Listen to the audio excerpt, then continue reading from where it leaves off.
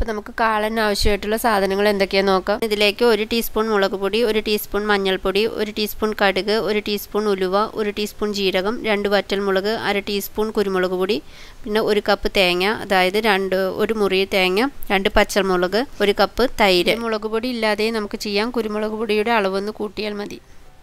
ചേന വെച്ചിട്ടാണ് നമ്മൾ ഇന്ന് ഈ കാളൻ ഉണ്ടാക്കുന്നത്. ഇതിൽ 1/2 kg ചേനയാണുള്ളത്.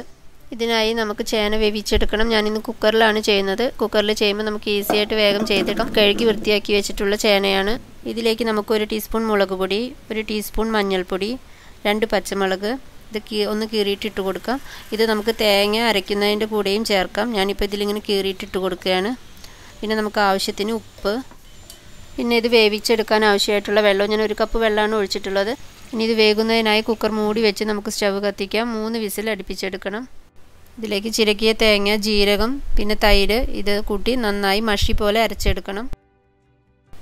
ചേന നമ്മൾ കുക്കറിൽ വേവിക്കാൻ വെക്കുമ്പോൾ ഫസ്റ്റ് വിസിൽ വരുന്നവരേക്കും ഹൈ ഫ്ലെയിമിൽ ഇടണം. അത് കഴിഞ്ഞ് മീഡിയത്തിലോട്ടിട്ട് 2 വിസിൽ കൂടി അടുപ്പിക്കണം. അത് 3 വിസിലും ഹൈ ഫ്ലെയിമിൽ തന്നെ ഇട്ട് അടിക്കരുത്, അപ്പോൾ ചേന വെന്തിട്ടുണ്ടാവില്ല. കൂടാതെ ഓഫ് ചെയ്തതിന് ശേഷം അതിൻ്റെ സ്റ്റീമെല്ലാം പോകുന്നത് വരെ നമ്മൾ വെയിറ്റ് ചെയ്യണം. അത് കഴിഞ്ഞിട്ട് കുക്കർ ഓപ്പൺ ചെയ്യാം. ചേനത് ആ പാകത്തിന് വെന്ത് വന്നിട്ടുണ്ട്. ഇനി നമുക്കിതിലേക്ക് കുരുമുളക് പൊടി ചേർത്ത് കൊടുക്കണം. ഞാനിതൊരു സ്ട്രെയിനറിലിട്ട് കുറച്ച് വെള്ളം കൂടി മിക്സ് ചെയ്ത് അത് നന്നായിട്ട് അരിച്ചെടുത്തിട്ടാണ് അതിൻ്റെ വെള്ളം ഒഴിക്കുന്നത്. അപ്പോൾ അതിൽ ചെറിയ തരികൾ പോലും നമുക്കതിൽ പെടും. ഇനി നമുക്ക് ഈ കുരുമുളക് അരച്ചെടുത്ത വെള്ളം നമുക്ക് ചേനയിലേക്ക് ചേർക്കാം. കൂടാതെ അതിൻ്റെ കൂടെ അരപ്പ് കൂടി ചേർത്ത് കൊടുക്കാം. തേങ്ങയുടെ അരപ്പ് ഇതാ നന്നായിട്ട് അരച്ചെടുത്തിട്ടുണ്ട്. ഇനി നമുക്കിത് ചേനയിലേക്ക് ചേർത്ത് കൊടുക്കാം.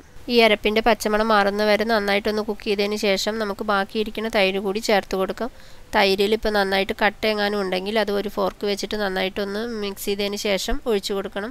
അതല്ലെങ്കിൽ ജസ്റ്റ് ഒന്ന് മിക്സിയിലിട്ട് കറക്കിയെടുത്താലും മതി. നമ്മൾ കാളൻ ഉണ്ടാക്കാൻ ഉപയോഗിച്ചിരിക്കുന്ന ചേന നമുക്ക് ഒരുപാട് വെന്ത് കുഴയേണ്ട ആവശ്യമില്ല. നമ്മളത് മിക്സ് ചെയ്യുന്ന ടൈമിൽ തന്നെ അത് പെർഫെക്റ്റ് ആയിട്ട് വന്നോളും. അരപ്പിൻ്റെ പച്ചമണമെല്ലാം മാറിയിട്ടുണ്ട്. നമുക്കിനി ഇതിലേക്ക് ബാക്കിയിരിക്കുന്ന തൈര് കൂടി ഒഴിച്ചു കൊടുക്കാം. നമ്മൾ ഒഴിച്ചു കൊടുത്ത തൈര് അതിൻ്റെ ചാറെല്ലാം വറ്റി നന്നായിട്ട് കാളനിൽ സെറ്റായിട്ട് വരും.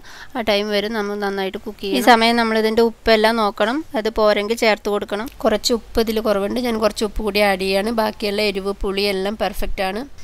നമ്മൾ ഒഴിച്ചു കൊടുത്ത തൈരെല്ലാം നന്നായിട്ട് തിളച്ച് തുടങ്ങിയിട്ടുണ്ട്. ഇതാ ഇങ്ങനെ ഒരു കൺസിസ്റ്റൻസി ആകുമ്പോൾ നമുക്ക് ഗ്യാസ് ഓഫ് ചെയ്ത് കൊടുക്കണം. ഒരുപാട് വറ്റിക്കരുത്. അത് ഒരു 10 മിനിറ്റ് ഇരുന്ന് കഴിയുമ്പോൾ നന്നായിട്ട് സെറ്റ് ആയിക്കോളും. ഇനി നമുക്കിതിലേക്ക് കടുക് താളിച്ച് കൊടുക്കണം. അതിനായിട്ട് നമുക്ക് ചട്ടി ചൂടായിട്ട് വരുമ്പോൾ നമുക്കിതിലേക്ക് ഓയിൽ ഒഴിക്കണം. ഞാനിന്ന് വെളിച്ചെണ്ണയാണ് ഉപയോഗിക്കുന്നത്. ഇതിന് പകരം ഏത് റിഫൈൻഡ് ഓയിൽ വേണമെങ്കിലും ഉപയോഗിക്കാം. ഞാനിതൊരു നാടൻ വിഭവമായതുകൊണ്ടാണ് വെളിച്ചെണ്ണ ഉപയോഗിക്കുന്നത്. ചട്ടി നന്നായിട്ട് ചൂടായിട്ട് വന്നിട്ടുണ്ട്. ഇനി നമുക്കിതിലേക്ക് വെളിച്ചെണ്ണ ഒഴിച്ചു കൊടുക്കാം. 2 ടീസ്പൂൺ വെളിച്ചെണ്ണയാണ് ഞാൻ ഒഴിക്കുന്നത്. ഓയിൽ നന്നായിട്ട് ചൂടായി വന്നിട്ടുണ്ട്. ഇനി നമുക്കിതിലേക്ക് കടുക് ഇട്ട് കൊടുക്കാം. കടുക് നന്നായി പൊട്ടി തുടങ്ങിയിട്ടുണ്ട്. ഇനി നമുക്കിതിലേക്ക് വറ്റൽമുളക് ഒന്ന് പൊട്ടിച്ചിട്ട് കൊടുക്കാം. ഇതിലേക്ക് ഇനി ഉലുവ ചേർത്ത് കൊടുക്കാം. കറിവേപ്പില ചേർത്ത് കൊടുക്കാം. ഇതിൽ ഞാൻ ഉലുവ അങ്ങനെ മൊത്തമായിട്ട് ചേർത്തെടുക്കുകയാണ്. നിങ്ങൾക്ക് ഇനി അത് പൊടിയായിട്ട് വേണമെങ്കിലും ചേർക്കാം. ജസ്റ്റ് ഒന്ന് ഫ്രൈ ചെയ്ത് പൊടിച്ചെടുത്തിട്ട് പൊടി അതിൽ ചേർത്ത് കൊടുക്കാം. കുറച്ച് കാളനെടുത്ത് നമുക്ക് ചട്ടിയിലേക്കിട്ട് ഇത് വീണ്ടും അതിലേക്ക് ഒഴിച്ചു കൊടുക്കാം.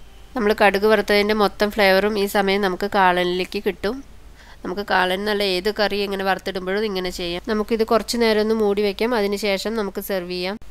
എല്ലാവർക്കും വളരെ പെട്ടെന്ന് ഉണ്ടാക്കാൻ പറ്റിയത് അതുപോലെ പെർഫെക്റ്റ് ആയ നമ്മുടെ കാളൻ റെഡി ആയിട്ടുണ്ട്. എല്ലാവരും ട്രൈ ചെയ്ത് നോക്കണം. ഇതിൻ്റെ കമൻസ് ഒക്കെ എനിക്ക് തരണം. തുടർന്ന് ഞാനിടുന്ന വീഡിയോസ് എല്ലാവരും കാണണം, ലൈക്ക് ചെയ്യണം, ഷെയർ ചെയ്യണം, സബ്സ്ക്രൈബ് ചെയ്യണം. കൂടാതെ ഫേസ്ബുക്ക് പേജ് ലൈക്ക് ചെയ്യണം. നെക്സ്റ്റ് വീഡിയോ ആയിട്ട് ഞാൻ വരുന്നവരേക്കും എല്ലാവർക്കും നന്ദി.